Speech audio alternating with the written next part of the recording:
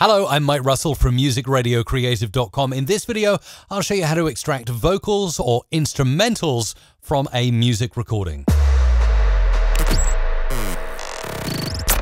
So here we are in Adobe Audition, and of course this does depend very much on how the track you're working with was recorded. But for instance, here is a jingle with just pure music, and then eventually you will hear vocals coming in as well, singing with the music underneath, like this. MRC Live is where it's at.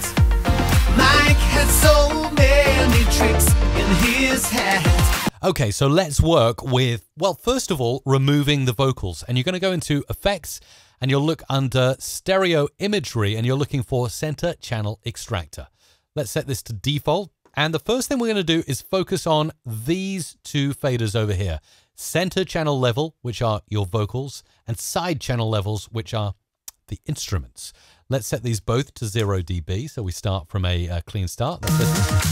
MRC Live. Not much going on at the moment. Now let's start to drop the center channel, which will be our vocals. MRC Live is where it's at. And you can hear as I'm dropping that down, the vocals are dropping in the mix. MRC Live. So this is great if you feel that the track had the vocals mixed in too loud or too quiet. You can actually change the levels. Let's do this. MRC Live is where it's at. So now obviously the instrument's overpowering the vocal there a little bit. We can push that up, so we can push that up a few dB. MRC Live. Obviously distorting now a little bit and peaking, but you get the idea of how you can change levels. And as we pull this all the way down,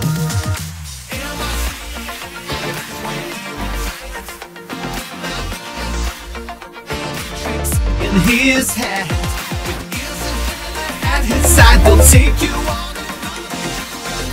so as you can hear, the more I pull the center channel down, the more the vocals disappear, which is pretty good. You can do it the other way around, of course, as well. You can leave the center channel here and pull the side levels down. MRC Live is where it's at. And you can kind of get an a cappella version, although you will still hear some background noise from the instruments conflicting, obviously, with the center channel, with the vocals that are left there in the middle. MRC. So let's go back and let's further refine this. Let's actually pull out those vocals. Now you can drop them by, say, minus 14 dB. If you want like a karaoke track, for whatever reason, you're creating a track and you still want the vocals to be there, but not present so that the singer can actually do most of the work. But if you want to completely get rid of these, you might want to go in and refine some of these settings here to make it a really good remix with no vocals included and just an instrumental. Let's switch from full spectrum to custom. And this is where we can change the frequencies, the center frequency and also the width. I'll show you what they all mean, but let's start with the low end. That's the 20 hertz, and let's push that up.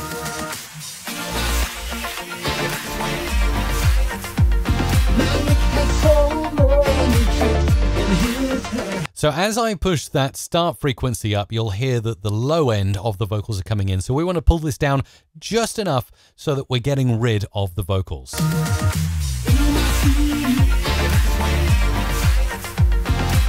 Around 200 hertz, and that will mean that it's just getting rid of the vocals and leaving as much of the instruments in place as possible. We'll do the same with the end frequency. We'll pull this down now.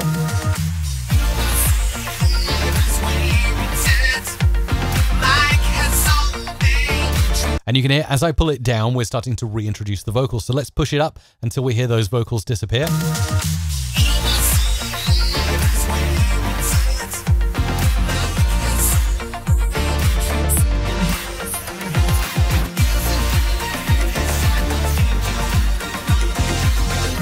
And around 16,000 hertz, I think we're pretty much agreeing there that the vocals have gone. Center frequency is 8433, where the majority of the vocals are occurring, and there's our width between the start and end frequency.